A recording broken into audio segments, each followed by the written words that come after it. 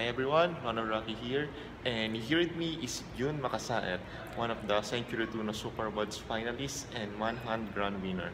Yes, Jun. Yes, great meeting you again. And ano yung mga fitness regimen mo to keep you fit and healthy? Siyempre, gym, Yes. almost every day, pero dapat siguro nag-rest ka rin. I play basketball, nag-bike ako, tapos yung food na kinakain mo, vegetables, fruits, tapos yung rice ko, brown rice, minsan black rice, minsan no rice, No rice to maintain the talaga. abs.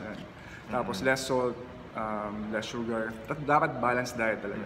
Tapos nag-running din ako, high protein para sa muscles. Ganun. Do you also take a particular food supplement ba? Yeah. Nagano ako, na multivitamins, of course. Kailangan na para hindi nagkukulang yung mga nutrients mo sa katawan. Protein shakes, ganun.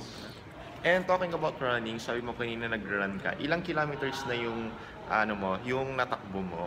Na-try ko before, may run sa BGC 21 kilometers. Yes. Natapos ko naman pero sobrang nakapagod. Dapat talaga good condition ka para matapos mo yung 21 kilometers.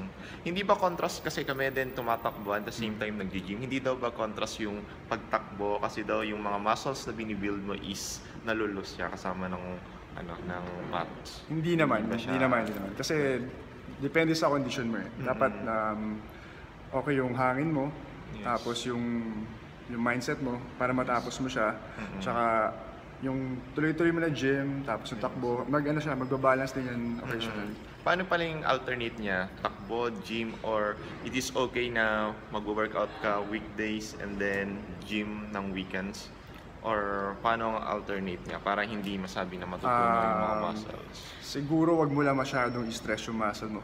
Kapag kita mong pagod yung muscle mo, kailangan mo na mag-rest para pag nag-gym ka, makapag-build ka pa ng muscle, tapos samahan pa siya ng protein para feed mo yung muscles mo na gym mo.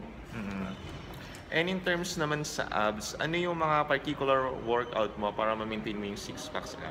Basically, sa kinakain siya, di ba? Kasi pag kumain ka ng maraming kain, tatabayin siya mo. Maraming salt, magkakaroon water retention. So, tatago yung abs mo. Pero kung gusto mo talaga magkaroon ng mga abs, kailangan mag-gym ng may weights. Basically, yung sit-ups, kung papalaki mo yung muscles, kailangan mag-add na weight. Tapos, feed mo siya ng protein.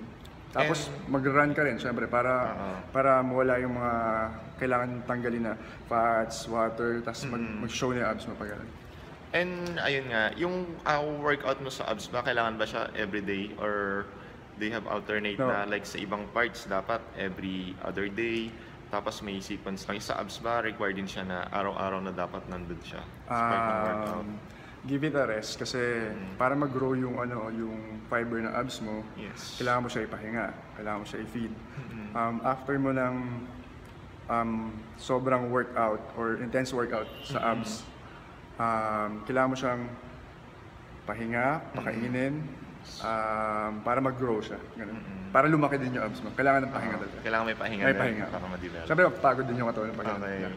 Ayan, eto na lang. And din saan ka namin makikita ngayon ng mga TV shows or movies? Meron kami Dukot, yung kay Enrique. Enrique, Direct Paul,